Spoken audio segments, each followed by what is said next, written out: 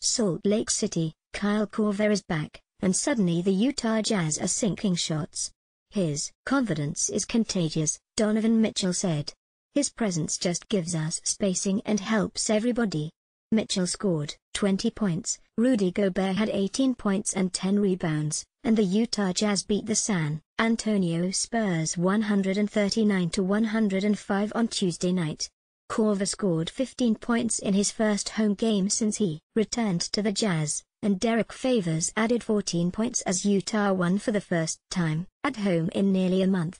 The Jazz beat Boston 123-115 on November 9 but have been on the road much of the season and haven't found a rhythm at home. He gets his shot off in a half a second. It helps us to have another guy who can really space the floor and knock them down, said Joe Ingles, who had 13 points. Jacob Poeltl scored a career-high 20 points for the Spurs. DeMar DeRozan and LaMarcus Aldridge each scored 16 points, and San Antonio fell to 1-13 when Aldridge fails to reach the 20-point mark. It doesn't really matter, Poeltl said. If I get a career high in a 30-point loss or whatever, it doesn't feel great.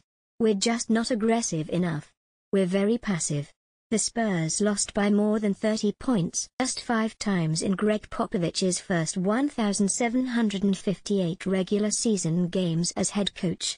It has now happened 3 times in the last 4 games. We're very challenged defensively, Popovich said.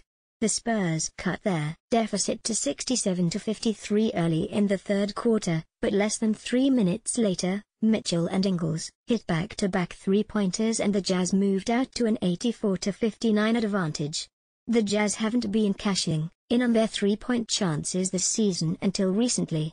Utah traded Alec Burks and 2 second-round draft picks to Cleveland for Korver, who made his first home appearance to a loud ovation.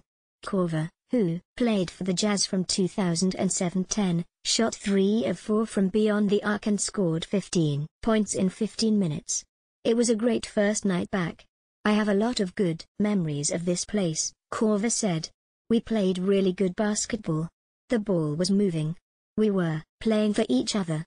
Utah had season bests in shooting from inside, 60.7%, and outside their arc, 60.6%, as they scored 139 points for the first time this season.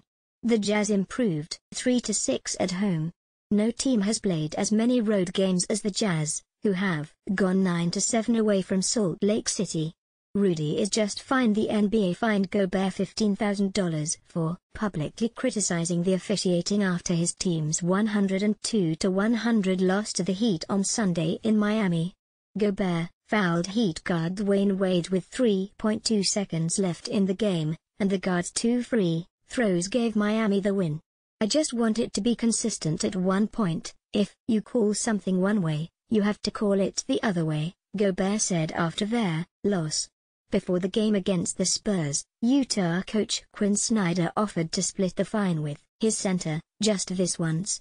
Tip INS Spurs, the lack of aggressiveness showed as the Spurs attempted only 6 free throws through 3 quarters. Poeltl, who played collegiately at Utah, made his first 6 field goal attempts. The Spurs managed just 2 fast break points to Utah's 13. Jazz, in the third quarter, Ingles tried to lob a pass to Gobert and swished it from 22 feet. That was pure luck, Ingles said. Utah had 38 assists on 51 baskets. The Jazz went 17 for 20 from the free throw line, their best mark since the third game of their season, and they tied a season high with 12 steals. Up next, Spurs visit the Los Angeles Lakers on Wednesday night. Jazz host the Houston Rockets on Thursday. Subscribe to get access to the Philippine Daily Inquirer and other 70+ titles. Share up to 5 gadgets. Listen to the news. Download as early as 4 a.m. and share articles on social media. Call 896-6000.